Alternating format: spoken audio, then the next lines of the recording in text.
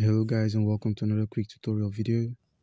And in this short tutorial video, I'm going to be showing you how you can simply swap your Bitcoin in your Trust Wallet mobile app. Our first step is you must first possess BTC. You must have some Bitcoin, and in order to do that, you have to activate Bitcoin like so. It's one of the highest grossing coins right now. So at your search bar or by default, it's going to be at the top. So you simply click on Bitcoin, make sure you possess some. If you do not possess, you could use this purchase icon, this buy right here. Click on buy and simply buy your USDT. But if you're looking to swap Bitcoin, it's not possible on Trust Wallets. The only solution I will be able to offer you is Binance. So you simply minimize and open up your Binance.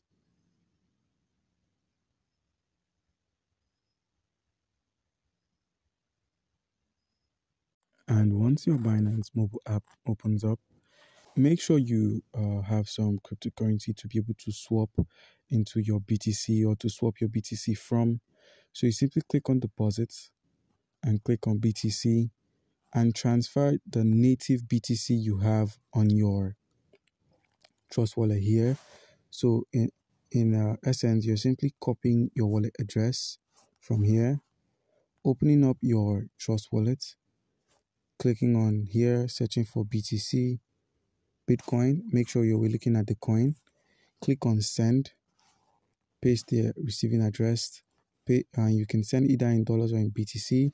So let's go with $100 worth of Bitcoin, which is equivalent to 0.0037 BTC.